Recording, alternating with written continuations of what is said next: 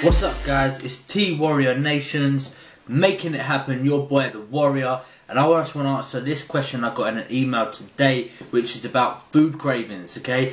It's, it's when you get to that stage when you've gone into a calorie deficit, you're depriving yourself of some, rich and calorie dense nutrients, and you're hitting that stage now where you started to kick in the food cravings and your body's starting to want stuff that you're not really meant to be having. And these are two tips that I like to use, and this is some things that you can put to thought and you can think about and put to perspective yourself. But this is some two methods that I like to look at and what I like to use and think about when it comes to food cravings and how to deal with them.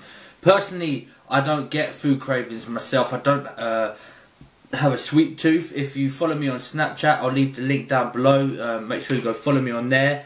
If you do follow me on there, you'll know that I do say a lot of time I don't have a sweet tooth, so I'm a lucky one. I don't have this problem where it comes to going on a calorie deficit or depriving myself of some calorie dense foods. I don't crave as much as other people would, or so I have a stronger willpower, as some people say. When it comes to certain foods that I do crave, there's things like bananas. They're still sweet things, so they're like bananas, sweet potato, muesli, but they're a more healthier option, and they're not as calorie dense as some other foods. When it comes to food cravings, the two methods that I like to use, and I'm going to get into this now. The first method is the trigger. The trigger is known as the trigger foods. What happens is you get to that point where there's maybe a stage where you're going to have maybe one cookie or one biscuit or one chocolate bar, but then that one chocolate bar, as soon as you get that taste of it, you've released the trigger, and now you can't stop and you can't help it, and you end up eating either the whole bar, the whole packet of biscuits. There's a saying is, have one or two biscuits, but just don't eat all of them, don't eat the whole pack. Some people don't have the willpower to be able to control themselves to only have that one or two biscuits, and then this is what releases that trigger, and the cravings kick in, they fall off the bandwagon, and then before you know it, they've eaten the whole packet of biscuits or the chocolate or whatever it is they were craving at the time. The best solution I can say, it sounds simple, is literally get rid of any trigger foods from your diet or within your household. The only problem is if you live on your own or you have a partner who's into fitness as well, it'll work out easier for you. You can both work on something and get rid of all the processed foods or all the trigger foods that really set you off your diet. The only other thing is if you do not live with a partner, or you're living with your family, you're living with your parents still and things like that, and they don't necessarily eat healthy and they still eat those trigger foods, and you can't necessarily get rid of everything in the house because they have to eat what they want to eat as well, guys.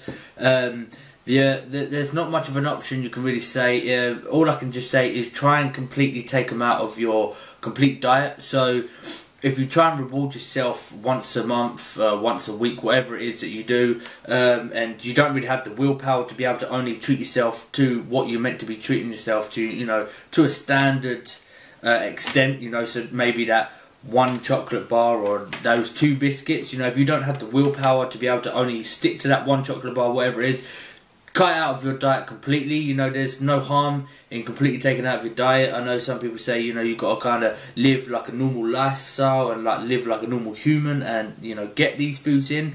But if you're serious about your goals and you don't really have that much of a strong willpower like other people do, you have to take it out of it completely. The only other method is the if it fits your macros.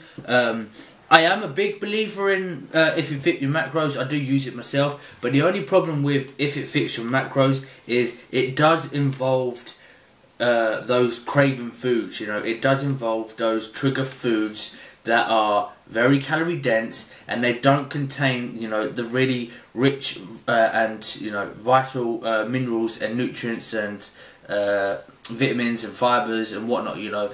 So really, in other terms, it's a nothing food. There's no good nutrients within, you know, the trigger foods, the craving foods such as cookies and things like that. Whereas a better option is whole food, you know, where the whole food you can get some good nitrogen, you can get good micronutrients in there, you've got some good fibres, some good vitamins, and as well with the good whole food is they're not as calorie dense as the trigger foods, so you'll be able to consume a lot more of the wholesome foods as you would as the trigger foods. Whereas if you get to the point where you're eating the trigger foods and you hit the trigger mode and you're eating maybe the whole pack of whatever the trigger foods is, let's say for example in this case cookies, so you've eaten 1 to maybe 5, you know, a pack of 5 cookies, there could be a total of 1,000 to maybe 2,000 calories within that pack, and that whole pack never contained any good vital micronutrients, any good fibers, any good vitamins, or anything good for the system and for your body.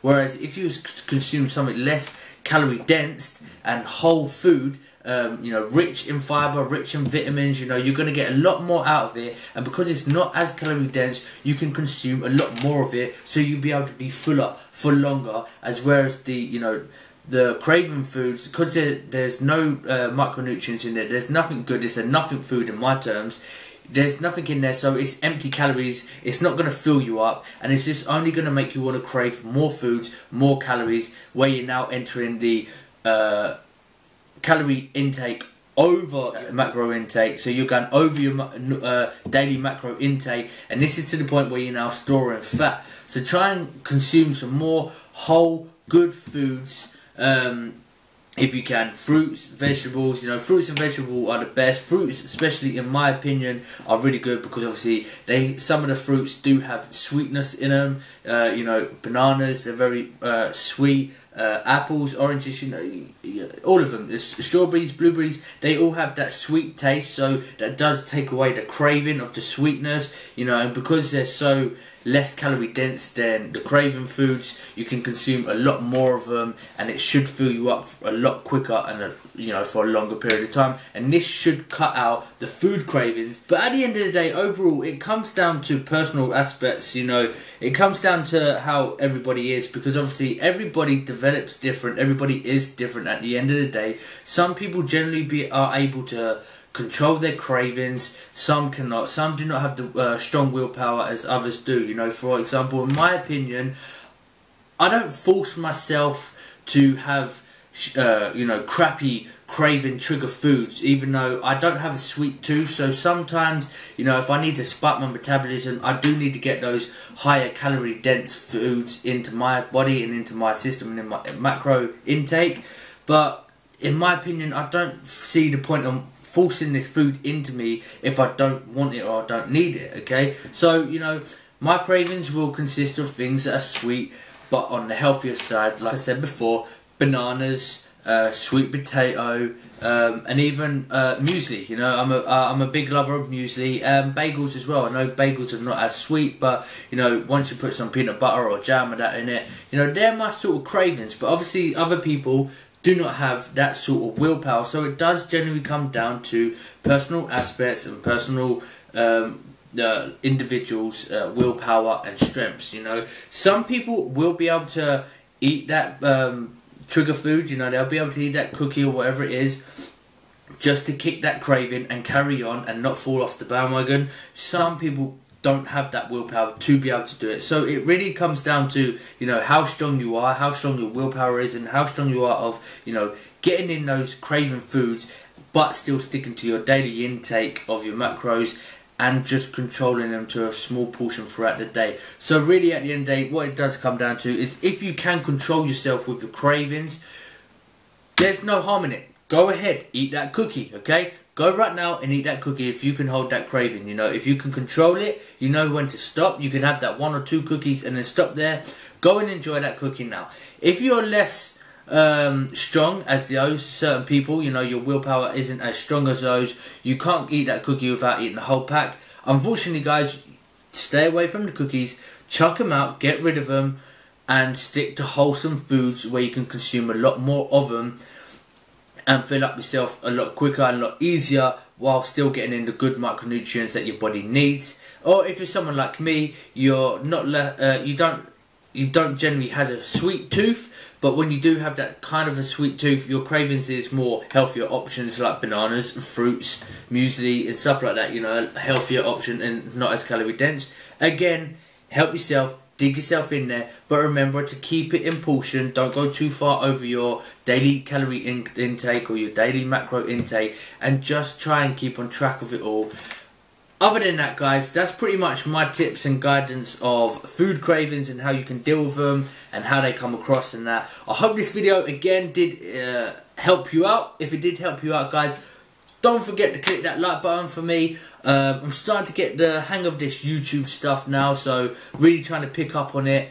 You know, I'm trying to get some more videos out for you guys, trying to help you guys out, give you my opinions. Again, these are my opinions. There will be trolls out there who do not like my opinions and they will be saying bad stuff about it. But again, if you don't agree with my opinions, you don't have to watch these videos. You can move on and watch other videos. If you do agree with my opinions and they are helpful, I'm glad they're helping you out. And to show your support back for me, guys, make sure you subscribe to my channel to make sure you see more footage and more content coming up soon. And if you have any questions or any queries about any other videos, hit me up on my email. I'll leave that down in the description below, or leave a comment on here as well, and I'll make sure I get a footage up for you guys ASAP. I'm going to start be doing some other cool stuff as well involving supplements, supplements of the week, reviewing more supplements and that, and giving you out my opinions and my advice and that. So make sure you stay tuned for that. If you want to stay tuned, make sure you hit that subscribe button for me and turn on your notifications so they'll come up straight away and you'll get first dibs